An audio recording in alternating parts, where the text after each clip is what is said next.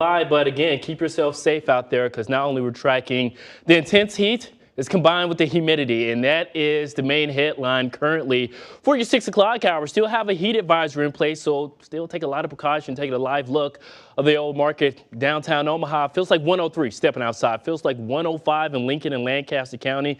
Good evening to you guys across the bridge. Red Oak, Denison, lower 90s, upper 80s. Feels like 102.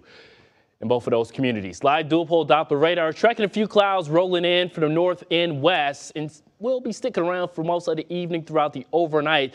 So some cloud coverage, a northeast breeze about 10 to 20 miles an hour, but it we're off to a pretty mild start for early Saturday morning. Around daybreak, a morning low is only 73 degrees, 72 in York, 74 in Beatrice. Again, sort of similar to what we just experienced for this morning. And we're off to the races when it comes to the mercury for tomorrow morning. So we're off to a muggy and somewhat of a cloudy start if you have plans to head downtown to the old market for the farmers market.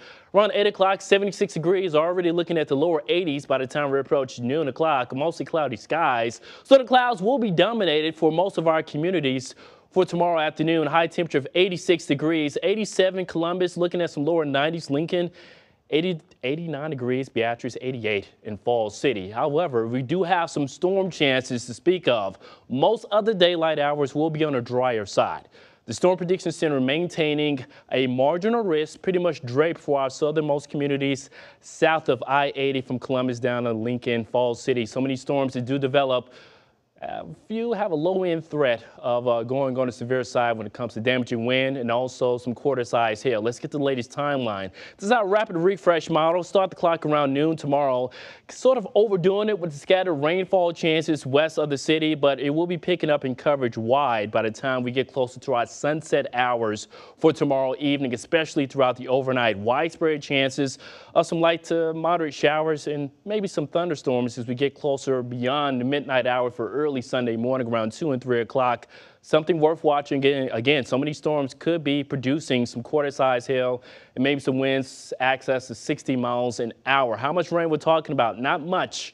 If you get caught under a heavy downpour, could see upwards to an inch, maybe 2 inches, but few and far between. And unfortunately, as we look ahead throughout the next several days or so, that drought monitor could be expanded for most of our 42 counties. We have a lot of dry and hot days ahead of us. But nevertheless, Saturday evening and throughout the overnight Sunday, our next best chance, maybe our only best chance of showers and storms. As we get beyond that time frame, Sunday into Monday, we're looking at upper to mid 90s, returning 100 impact weather for next Tuesday.